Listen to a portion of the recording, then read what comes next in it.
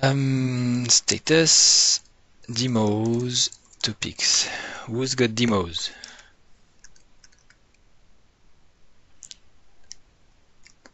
I can quickly show the changes I have been doing on the media. Okay, thank you. We'll do that. Antoine? Yes. Cool. Jasmin, I don't think so. Nope. Anyone else? Okay, let's start with that.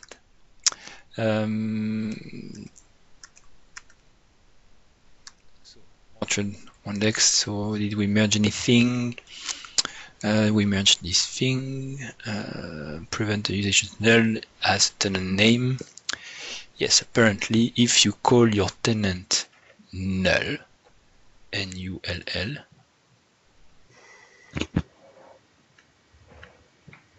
this one, it's not a string empty value, it's a tenant empty value. There is a special behavior, which is that it won't start because this is a constant to mark the tenant as non-started, N-U-L-L, in the YAML file. So now you can't call your tenant null anymore. That's kind of weird, but that was the case. And that's it on Orchard 1. This only PR. Orchard 2.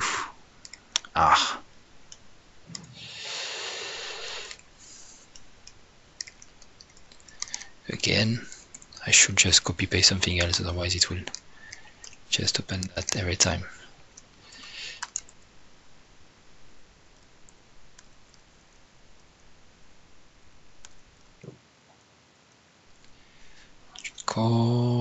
Clone. This one should be faster. Smaller history.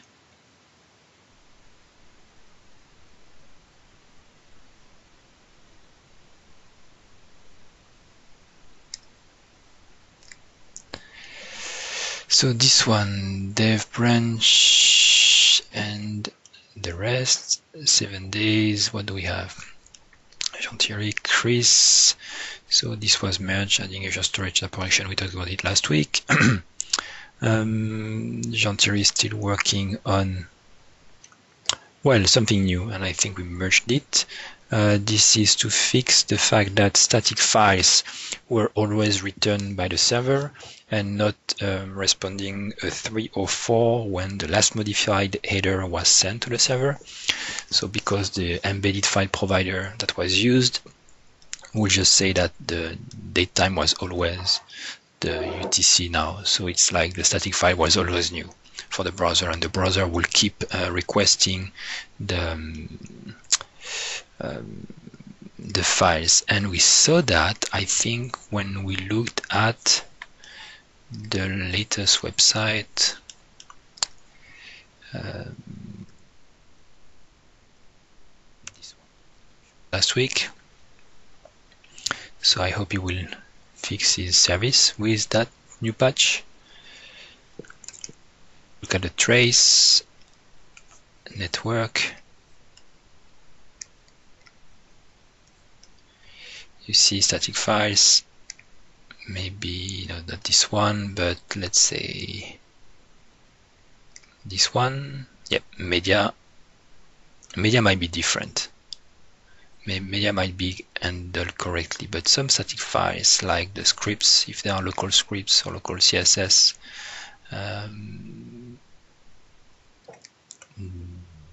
yes, this one. And if you click on the link, so SACE main.js, last modified, okay, and then if we go on another page, click, this one, you see response headers, response, status code, headers. Is it a response only? 200, okay. So it should have returned a 3 or 4 saying no need to do anything, keep your content locally. and not a 200. So that's the issue. So this is fixing it. Where was I? On here. So that's this branch, and it has been merged in dev somewhere. We'll see. So this is Chantieri's work on this branch. Then just spend myself on user time zone. And so we found something interesting. There was an issue with the caching of the user time zone. So what we do here is that whenever we render a page, we look at the current time zone, and the user time zone module will look for the current user, and if authenticated, then give us the time zone of the current user. And this time zone is stored in database, and we don't want to query database every time for the time zone. So it's stored in an high distributed cache. Because it's serializable, we just store the time zone ID, and we want it to be cached for all the servers on the farm. The issue that Jasmin found is that the cache was not working for him. It was always loading the thing from a database. And it's because we were registering the high distributed cache as transient. This could have worked if the default implementation was not recreating a memory cache for every instance. I was expecting the distributed cache to just resolve the ambient memory cache, iMemory cache. It's not the case. It's creating its own memory cache instance. So we had to register it as a singleton. And this way the instance of memory cache that is created in this class, memory distributed cache, is hosted as a singleton. So that was a bug. Interesting. That affects everything that was using the high distributed cache. But it was not impacted the dynamic cache module, because the dynamic cache module is using its own implementation of a distributed cache or a cache storage, so that you can have different implementation for this thing and the cache itself, and the HTML cache fragments. Is there questions? Dynamic cache? Yes. So this has been merged, user time zone feature, and now big change because it shows some flaws in the way we were handling users. Now there is a different way to create users. Well, it's not a different, it's different. So when you create a user, then there is a second step to set the password. By default, there is no password or a random one, but you have to go to edit password to edit the password of a newly created user. And the flow for the standard user is, if you create an account, you don't set the password. You don't have to set the password. You can, as the super user, but the user can just go to the reset password page and reset his password with the email. Or you can force a specific password if you want, but you don't have to. And that's a change that had to be done because to create an account with a password, we need to know the password when we create the account. The account has to be created in the controller, and the controller doesn't know if doesn't have the password because it's coming from a driver. So that's the issue. Yep, and that's a new way to do it, but that has been merged and now it works. That's good. This is the fix from Chantieri about the date time, and you will see that before last modified UTC now by default, but if the location exists, now it will take the time of the assembly because the document is embedded in the assembly. Jasmin Antoine, culture settings. So Jasmin working on culture, editing the culture and selecting the default culture. Antoine working on password feature, resetting the password. This is lots of tests to fix Travis, and not just fix Travis. At first it was just to fix Travis, which didn't have the latest SDK, but now it's also to have only a single CI to do Linux and Windows. So Alex mentioned that there was an issue because we are removing Mac testing, but I think it's fine as long as it works on Windows. As long as the CI passes on Windows and Linux, we should be good to go. At least it should be faster to get builds because Travis for us is slow and not very stable. So this one is waiting for Abeyor to actually deploy the new 2.1.300 SDK on both Linux and Windows. They did it yesterday on Windows, but not yet Linux. So I'm waiting for it. And the script is also simpler than before. So one script for Abeyor will run Linux and Windows and build the Docker images and run the functional test on both Windows and Linux. So that should be good. That's it. It's not merged yet. I'm waiting for Abeyor to get the latest SDK. So Sipke, fixing viewers and renaming content type deployment step. It was a PR that was merged to rename this type and fix some view errors, probably because of the type names.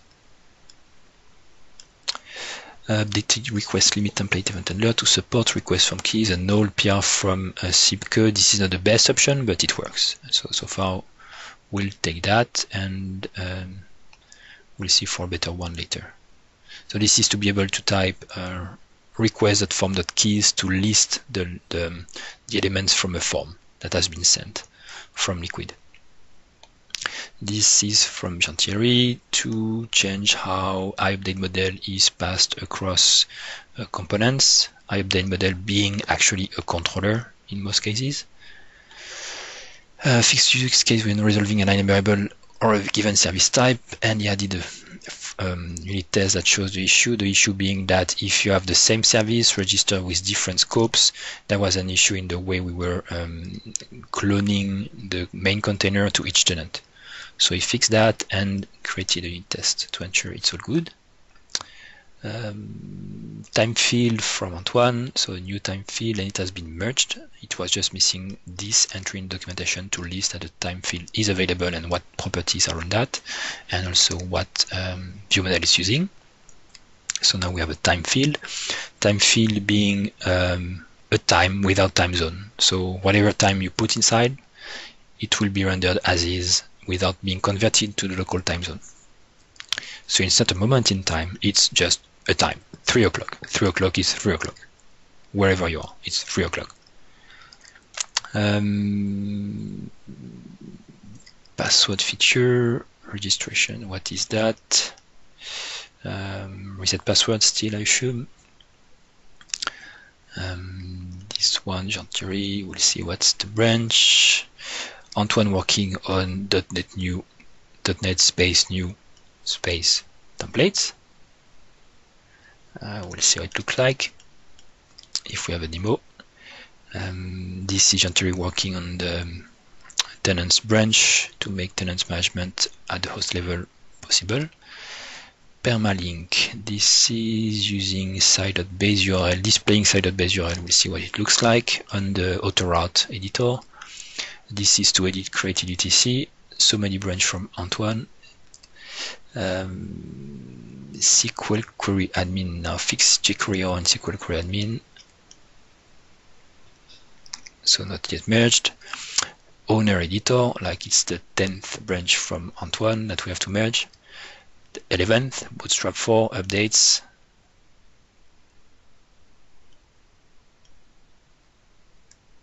We want to comment that. Bootstrap switch editor. Okay. We'll see after the demos. Hosted service from Jean-Thierry, a little bug. Make SQLite the default SQL provider. So we found an issue, we talked about it last week. And I haven't looked at it or tested it. Should be easy to merge. The idea being that by default, when we're going to set up, SQLite is selected and there is no tenant text box. And then we select something else, then we see the the prefix text box. Because there is no reason to use a prefix if you use SQLite. You can't share the SQLite database, so there is no reason to have a prefix. That background tasks, tenants from Jean-Thierry, and updating the netcore up to 1 branch with I show the versions, the good versions. There should be more versions. So what is that? I didn't know about it. I thought you had to put .app, but I saw an error message this morning on app that has that, so I didn't know about it. Interesting. I have to check. Culture from Jasmin. And a new branch with a new PR to support anti-forgery tokens when you're using fragment caching, dynamic cache. That we'll have to test. Okay, questions? Then demos. Antoine, Matias. Who wants to start? Jasmin, demo? No, not this week. Okay. Matias, you start? Yes. Okay, you can share. Let's see.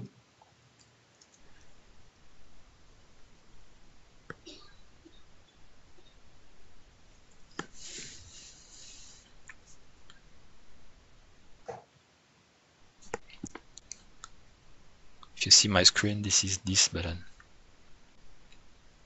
Can you see my screen? Not yet. I can see. It works. Good. Okay. I just wanted to show what I have done before creating the PR. I have made some changes to the layout in the grid. You already saw that, I think. And well, for those who follow the issue on GitHub, they saw that, but otherwise nobody saw that. So you can, yeah. I made some changes to the layout, to the sizes and margin of the thumbnails, and I enabled the multiple selection of thumbnails at the buttons to invert selection, select all, select none, delete several images, added inline buttons to rename media items or delete them. You can now move images by dropping to a different folder. Wow. Can you move multiple images to a folder? Yes. When it will work, well, okay. In this case, there is already the same file in this folder, so there is an error. And you can move several images. To select multiple, did you hit Control? No, because that you click, will be a problem. That will be a problem in mobile. So you click, it's selected. So it's not right click, it's just left click. So if you left click on another one, that's weird. It will work this way on mobile. So this is why I did this. You click, it is unselected, and if you click again, it is selected. Yeah, I think I don't like it. I personally, I feel it will be an issue for most users, because when you click something to edit it or to delete it, I don't know, and then you will have actually another selection and you don't realize. I understand the mobile issue, and maybe on mobile it should be this way when it's a touch, but when it's touch event. But with the click, I would say just reset the selection and use right click or control to multi-select. That's my opinion. I don't know what the others think, but one more issue with that is that I made the inline buttons are they appear on hover. Okay, so, and with the touch screen, how does it work? Yes, when you click, okay, it stays there. They are fixed there. Buttons. Can you? So yes. on mobile, usually, yes. So what I see is that if you tap a long time, then it opens the multi-selection. But that is quite difficult to implement, I think. I get it. Okay. But then I will just keep the, if it's possible to detect it's a touch. If it's a touch, then it's multi-select. Otherwise, if it's a click, then it's just select. I assume this should be easy to do. Maybe I will try. Thank you. And I added to some filter. Okay. This is for the local view. Okay, good. Yes, it is only local. No, it doesn't go to the server. That's okay. And I added a toggle between small and large. Okay, that's not a very good choice for the icon, but that's okay. We can fix it. Yes, I struggled with that because I used a different icon before, but it was I get it. confusing with this one. Which is a list view, okay. Toggles between list and grid view, so I was not sure what to use. Finally, I decided to use this. Okay. I added a drop overlay to enable the. Okay. Well, the feature was there. You can drop images here and they are uploaded, but there was no indication to the user that. Okay, that's nice. You can do that. Super nice. Well, the folder you are on is stored on local storage and the size of the thumbnails. So when you go to a different page and go back, you are in the same page, in the same folder you were before. That's good. And I added some changes to the media editor. You have here the same toggle, and you have this indication that it was not there before. When you use it, when you have used a media item in a content item, and the media item is deleted, there was no indication that the link was broken. Now the user can see that it's broken. And I added to a table view. Beside, you have view and table view, and the feature, the functionality is the same. You can drag and drop. And I added to upload progress indicator. I will demo. So now when you drop several images, there is a progress here, so you can see. And if you have multiple files, can you upload? Yes. Can you? Oh, beautiful. You can hide it and show it. And in case there is an error, I will trigger an error here. Beautiful. There is a warning. You can dismiss the warnings or clear them. Okay. That's it. That's very good. You're the new owner of the media now. Good. You were already, but now you prove you can do everything. That's very good. You can switch. I forgot to say that I added to the sorting option for the images. And if you leave the page and you go back, it's still in table mode? Yes, I think so.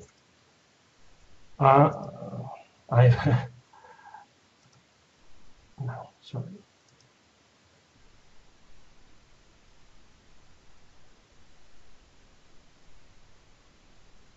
Yes, it's table mode. Okay, good. That's very nice. Yeah, you're still on 3G, so it's slow, but okay. Okay, very nice. Good job, Matias. Thank you very much.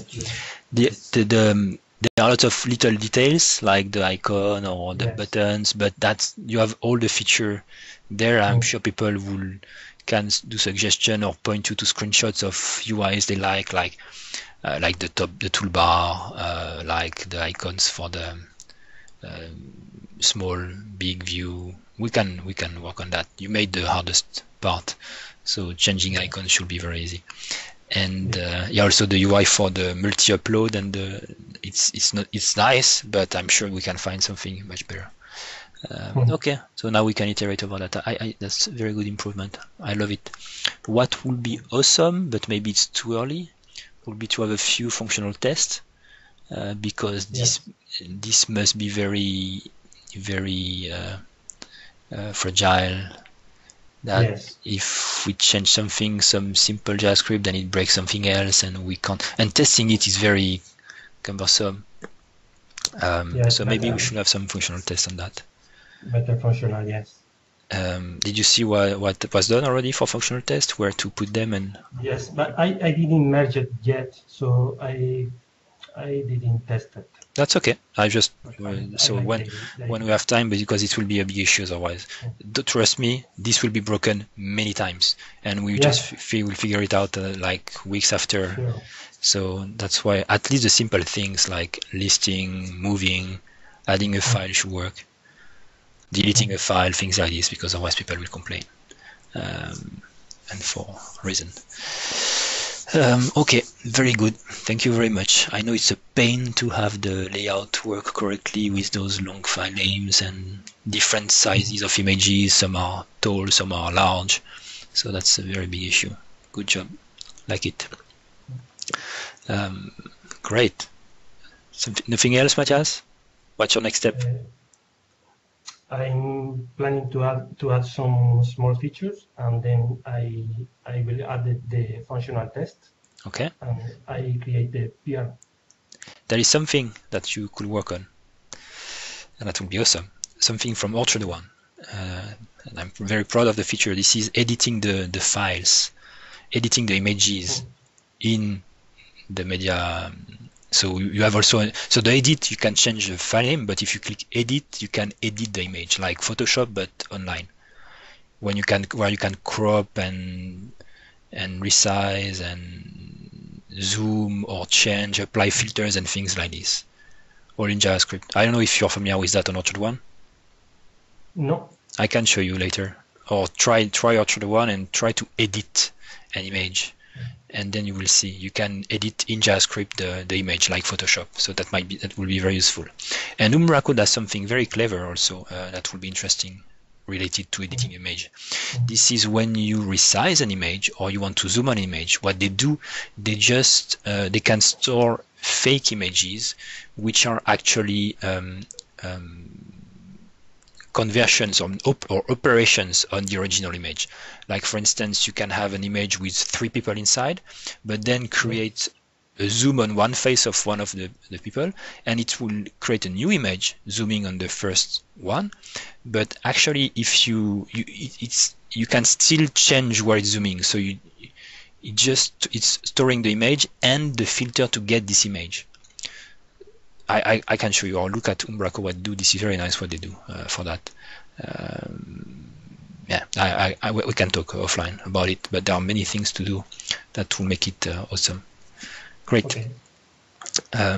Thanks a lot. Yeah, we could merge it. If you create the PR, we could merge it. Then we can work on the little details for the icons and making things even better.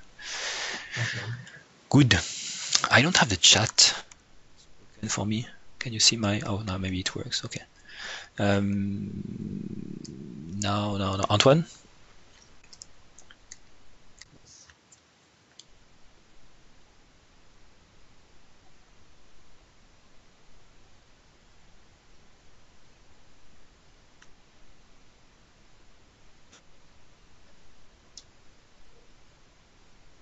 Well, Matias, you should try with files that are not images, like PDF files, Word document, just to see if it works fine.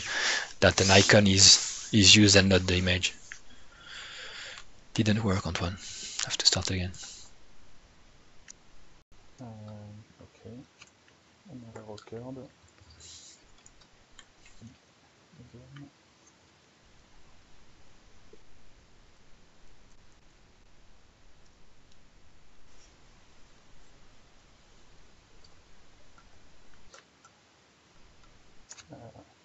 No. I don't even know. Well, I'll demo it next week. Okay. Just to demonstrate the created UTC. Okay. And show the what I've been able to do for documentation about tabs, code tabs. Code tabs. Oh, yeah, we talked about it. Oh, I see. I remember with different examples. Okay. I will show a link. Just I will find. I pasted an animated GIF about the result.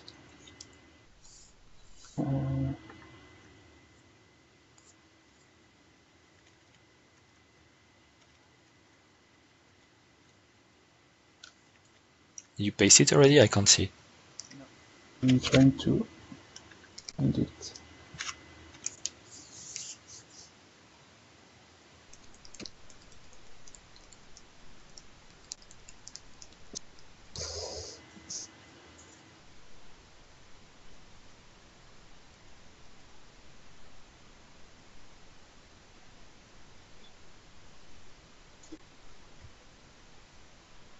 Top. You have razor or liquid.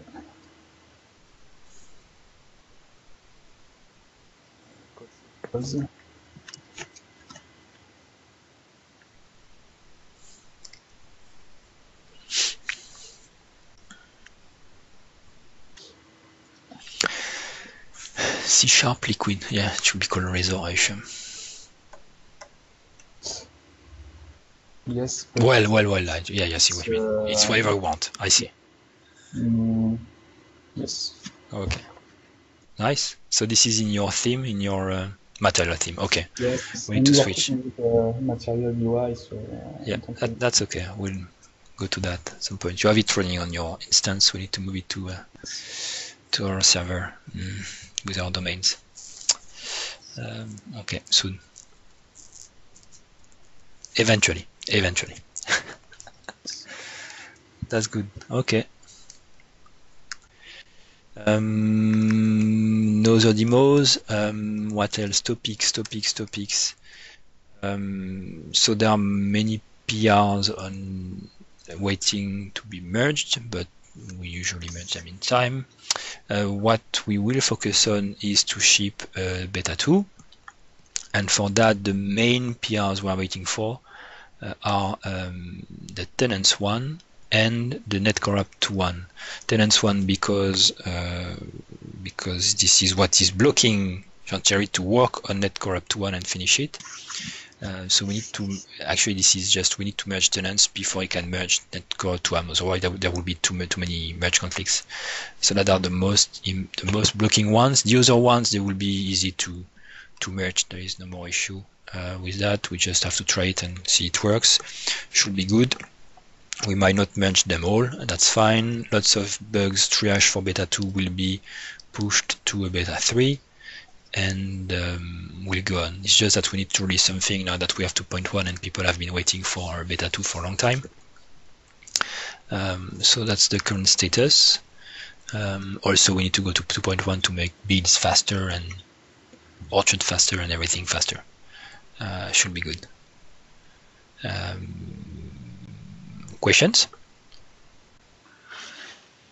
Hey Sebastian, what did you say about 2.1? I missed the last bit. My internet kept dropping. That we need 2.1 to get faster builds and faster runtime. When are we looking at releasing it? When Jean-Thierry is ready with his branches. Could be this week, could be next week. Okay.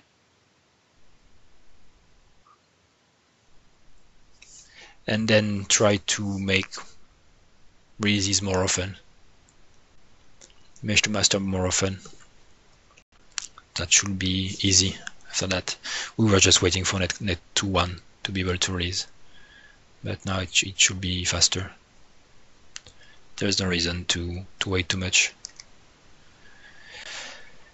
Good.